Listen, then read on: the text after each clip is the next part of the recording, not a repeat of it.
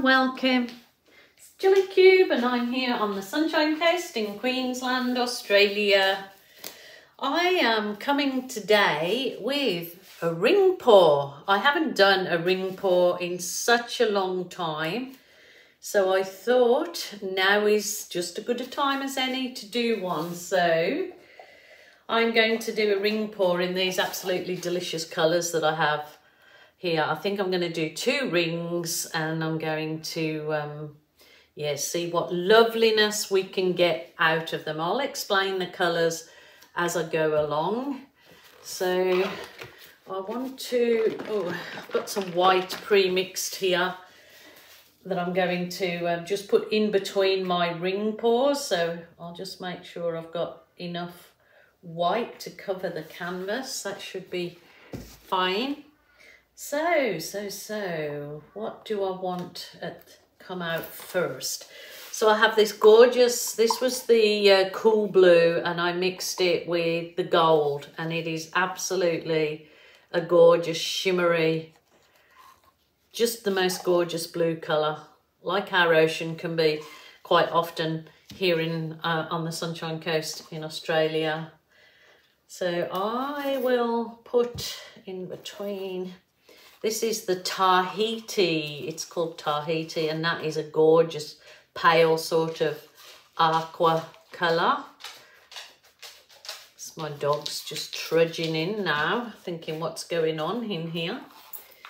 This is the, I think it's called Turquoise Beach. So they're all kind of in the bluey, greeny, turquoisey, tealy colours. So the colours that lots of people just love.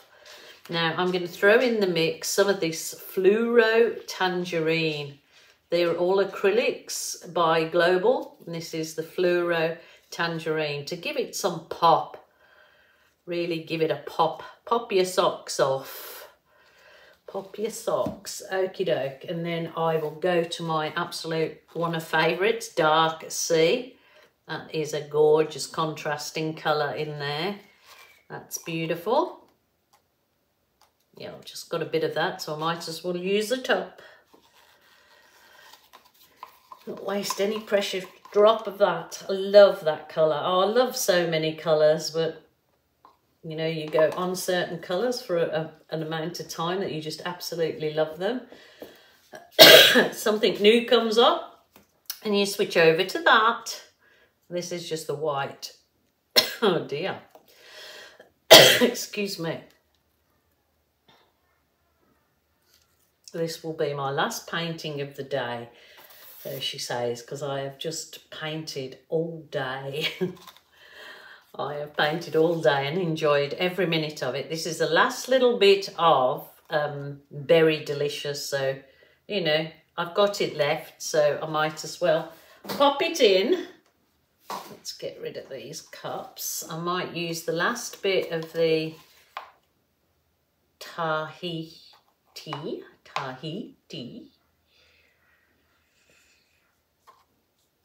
There we go. I have got a little bit, well, this is just the coral. I think it's called, let me see. Oh, it is called coral. It's called coral. I'm thinking, oh no, it's got another name. It's called coral.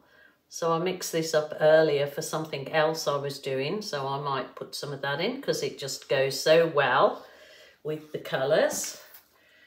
And I'll add a little bit more of this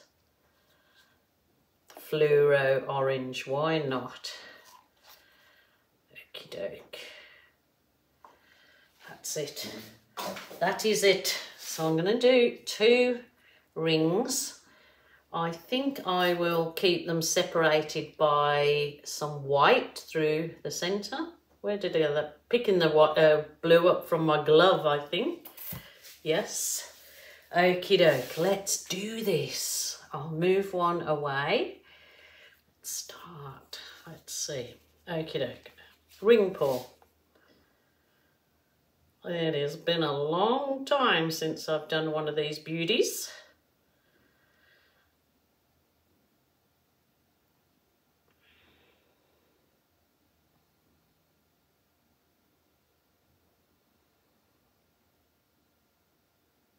Well, that fluoro orange is certainly taking over right now. Let's see what the other blues and turquoises do as they come through.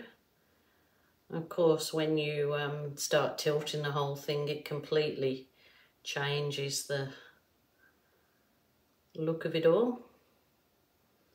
Probably one of these cups would have been enough if I'd put white paint. Oh, look at that colour coming through. That is gorgeous.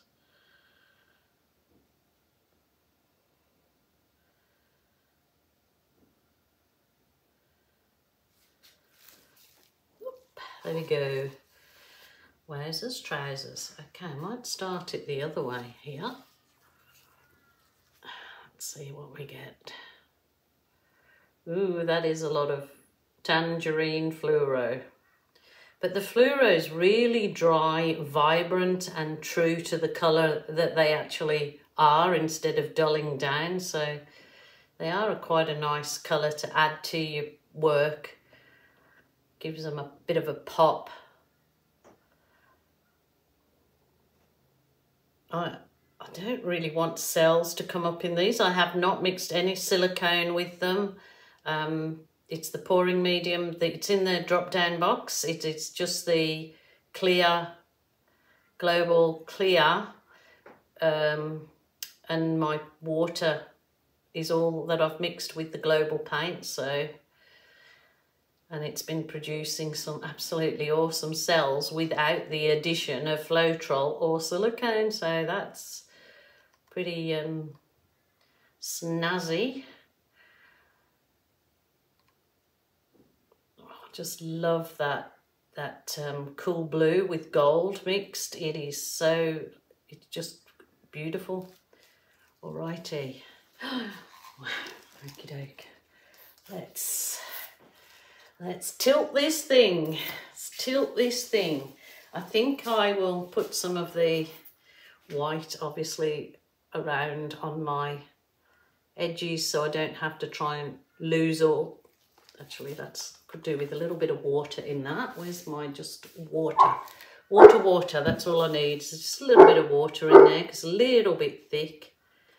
So in my white, so I'll just mix the water in, give it a stir. Naughty dogs, be quiet. That's not going to happen, they'll say. Okay, I just want to cover the corners. And along there.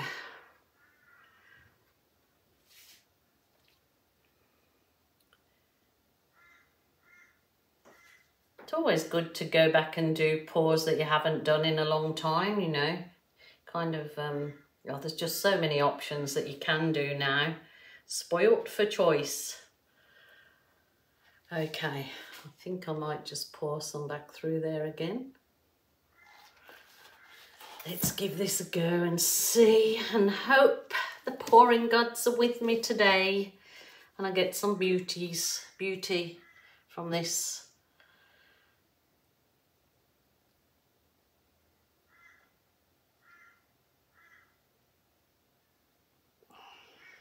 And I try and cover my canvas before I start running it off. So, when I get an itchy nose when I'm holding my canvas, that's not good. Oop, oop, oop, oop. Whoa, whoa, whoa, whoa. Oh, the colours are beautiful. Beautiful, beautiful. Now I can start to run it off.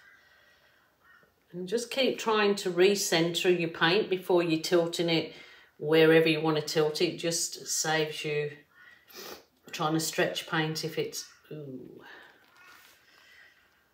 Yeah, it's just a better option to do that. This probably would have looked so much better, I believe, with just one ring pour and the white poured around it, because I believe it would have been sufficient. But look at that. Oh, haven't done a ring pour in a while, and that is gorgeous. I always like to have that bit of white or a a solid colour through it. I just think it just adds that bit of interest. But look at that. Now, I'll just give it a whiz over with my Wonder Wand. Look at the colours. That is gorgeous, absolutely gorgeous. Oh, I have to do more of those. I love it. Rightio. Let me give it a whiz over with the heat wand. Get rid of the... It's getting rid of any bubbles, but it's also causing some little pin cells to come through.